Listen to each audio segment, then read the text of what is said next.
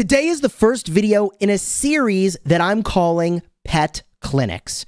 This is where we go in together and I talk about the best way that I can think of to build a certain pet and which heroes it really pairs well with.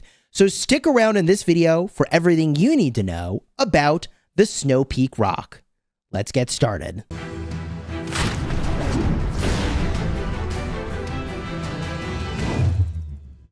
Hello my friends and welcome back. I'm Chisgule Gaming and today's video is sponsored by the makers of Call of Dragons.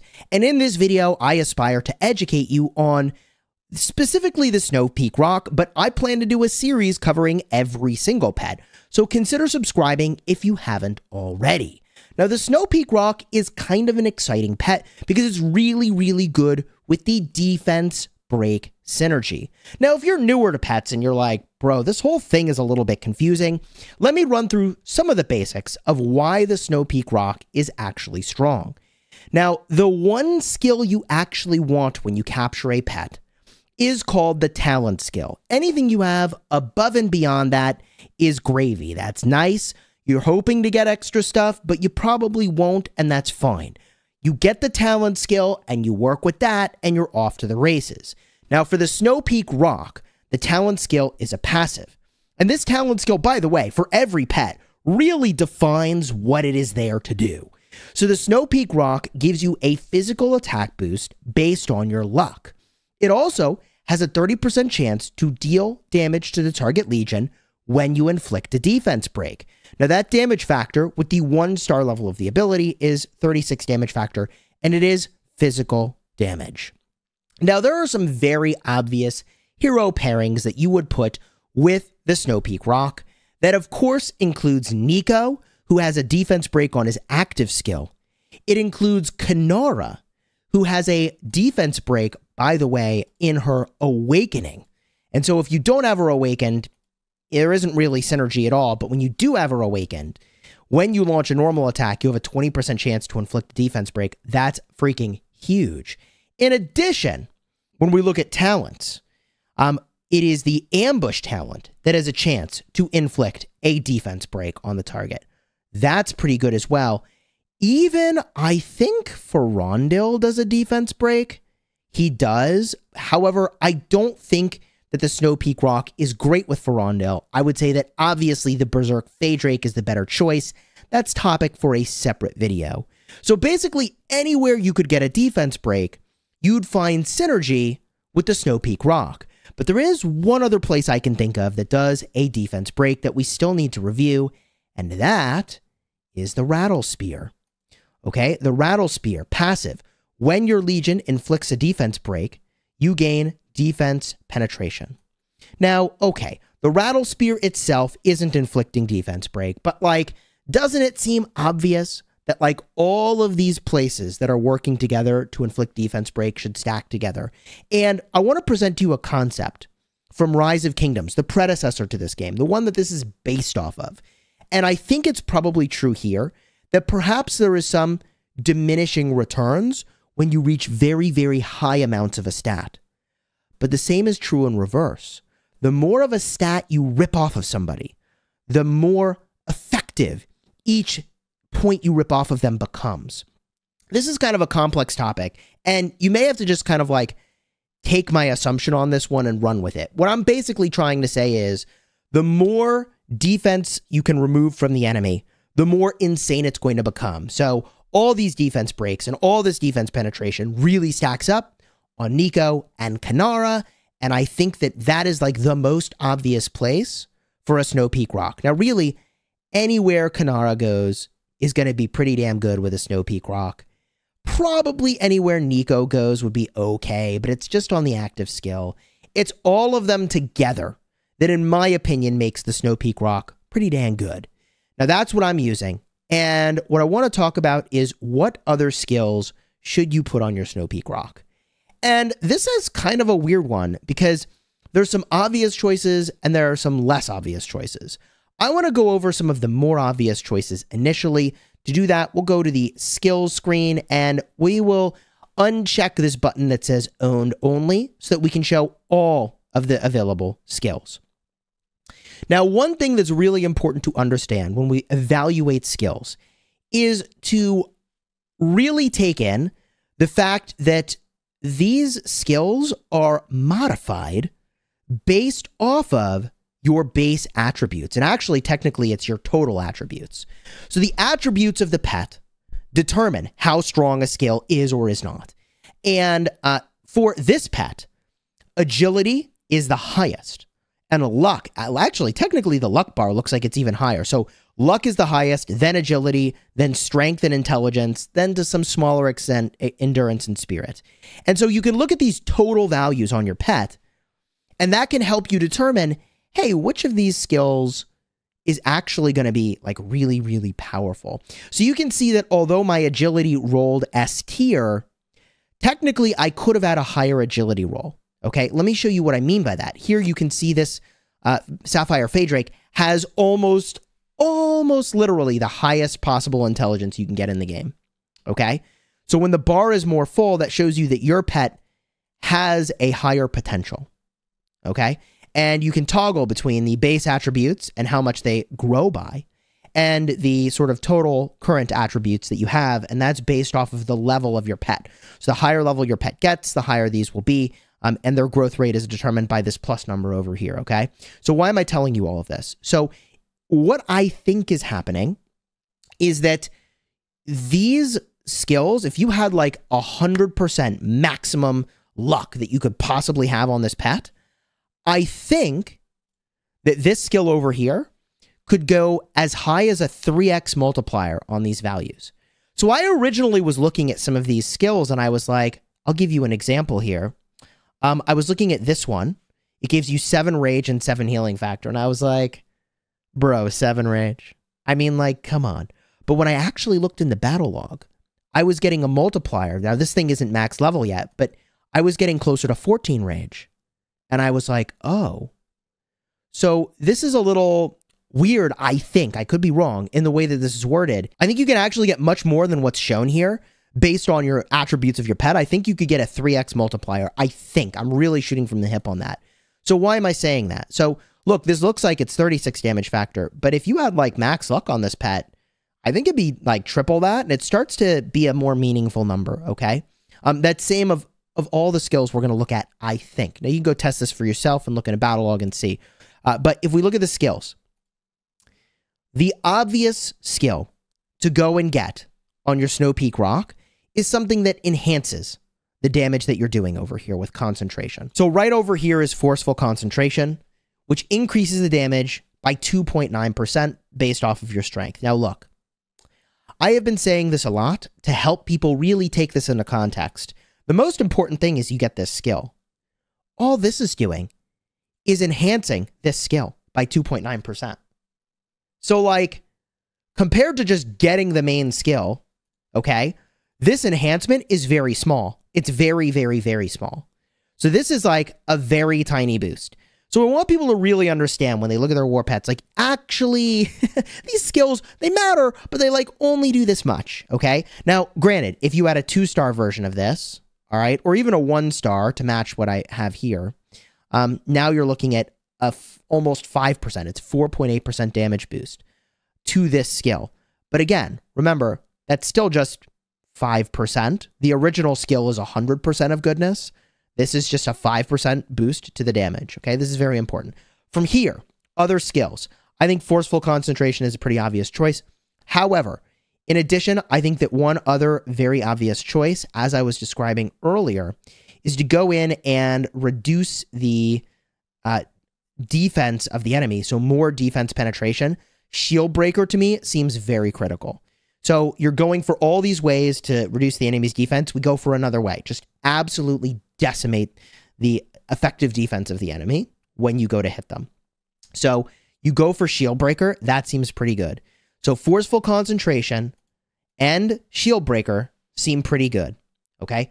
From here, you have a lot of options. I went with Manic Might to give myself some physical attack. I went with Poison Gland to bypass enemy hit points as well. I have this because I picked it up when I was getting pets. It's Heart Wall, gives me a shield. It's kind of whatever. Pursuit Predation makes it so my skills have a higher chance of critting. right? None of these actually are particularly synergistic with Nico and Kanara, actually. So what if you're using Nico and Kanara would be particularly synergistic, right? There's a couple things that come to mind. First of all, if we get a look here, I want to give myself a higher critical chance when doing normal attacks and doing counter attacks, okay? So here I can boost my crit damage, but there are actually skills that increase your critical chance for normal attacks and counter attacks. Eviscerate. Crit rate increased when your Legion does physical normal attack damage. Why am I trying to increase my crit rate of normal attacks and counter attacks? Here's hit back. This is a good one. Because when you look at Nico and Kanara, you'll see that they increase their normal attack damage and counter attack damage. If we look at Kanara, she increases her normal attack damage, okay? And she increases her counter attack damage. So now if I can get these things to crit on top of all these damage boosts, we're in a pretty good spot. So if I go back to my Snowpeak Roc, okay, and we talk about what would I put in an ideal world, we now have several things. We have concentration, we have forceful concentration, we have shield breaker, we have hit back, which is increasing my crit chance of my counter attacks. And also, we have, I think it was eviscerate, increasing my crit chance of my normal attacks as well. All those seem really good. That still leaves us more skill slots, depending on the way you run your pet. And given that this is a physical attacker, I think that fierce attack is actually a slam dunk. 40% chance to deal damage to the target when your deputy casts a rage skill. 35 damage factor. I mean, look, if we just do some raw math for a minute, okay? A 40% chance to do 35 damage factor whenever you do your rage skill on your deputy probably ends up being a commensurate or similar-ish amount of damage to concentration. Maybe not exactly. But, like, these numbers start to get to be pretty close. I think fierce attack ends up being probably one of the better skills to use. Maybe I will add it at some point. I mean, right now my pet feels fine. It's been doing great. I do think fierce attack would make this pet better. And then from there, there's obviously ways that you can enhance that. But one thing you could consider, in addition to the sort of fierce attack combo with sort of all the other things that work well with fierce attack. So for example, let's see here. We've got super fierce attack. Gives you a higher trigger chance. That seems pretty good, right? Especially on this pet where luck is going to be really high, ideally. I think that would be a pretty good pickup. So super fierce attack would be good. But the other thing you could consider, depending on how much you feel like you're getting attacked and how much you want to go all in on counterattack damage, is counter strike, which gives you a 50% chance to deal damage to the attacker when they attack you. So it's boosting your counterattack damage.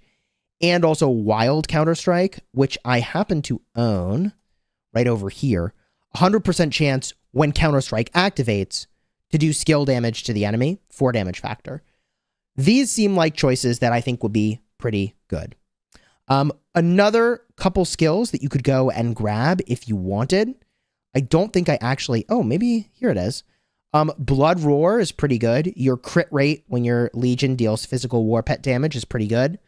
So especially if you move in on fierce attack, I think going in on Blood Roar will be pretty good. Now you're sort of enhancing it. But remember, this is really expensive, 480 currency, and it's just increasing your crit rate. Like, you get more damage just from having the ability. So certain abilities really enhance things a lot, and the majority of these are just like micro optimizations, truly. If we look at the skills that I don't actually own, I don't think there's anything in here where I'd say, oh man, I really, really wish we had this. What is super concentration? Your trigger chance. Okay. If you get so lucky as to pick up super concentration, which gives you a 1.4% increase to your chance to trigger, I mean, bro, do you see why I keep saying, like, the base ability gives you 100% of what it does, and this is enhancing your chance to trigger by 1.4%? That is a pretty small damage boost. Okay. So, yeah, like, some of these are pretty nice. Would love to have it. Super follow-up? Yo, trigger chance increase. There's some cool ones here that, you know, I don't own. I'd have to capture a pet to get it maybe, or have to pull it for the pet. So, what is my Angry Roar. Crit rate 3.6% when you deal physical Pet war damage. Yeah, compared to Blood Roar. Crit rate. Oh, interesting. Wait, Blood Roar, crit rate, 3.6%. Whereas Angry Roar is just another way of getting 3.6%, but it's agility. I think both of these would stack, by the way. I think Angry Roar and Blood Roar would stack. And I did notice there are several instances where, like, here's Timely Strike based off of agility, and it does the same thing as Eviscerate. It literally even has the same icon, but I think they stack because they're different names. I don't know for sure, but I think you could get both of them, actually. So I think if we're going for the maximum synergy on this pet, we go for Concentration, Fierce Attack, okay? I like Forceful Concentration. I like Shield Breaker a lot. And then I think it's actually Blood Roar, because that would benefit all physical damage being dealt by the pet, and also Angry Roar. Do you really have a pet with 8 skills? And how much are you really willing to deploy skills to have them land in the right way? Oh, you know what? Actually, Tooth and Claw looks pretty good too. 2.2% damage. I mean, that has some multi-synergy with a couple of these, right? So there's another option. Okay, Tooth and Claw. We did it. I think this gives you a pretty good sense of, I think, how to use the Snowpeak Roc. And I think this guide's pretty helpful, but let me know your thoughts down below in the comments. The only other thing I could do to, like, really enhance this Snowpeak Roc is if I wanted to do a ton of regenerates. And, like, bro, what are the chances that I get a legendary and, like, I get more skill slots and that I get luck to be higher? And the thing that I've sort of come to realize is that, like, I think this pet that I did was a good start, but I would probably be better off, rather than trying to get another legendary here and using regenerates, I would probably be better off just building a second Snowpeak Roc. And I could look at this one and say, you know what? This one is great. I did a good job with it.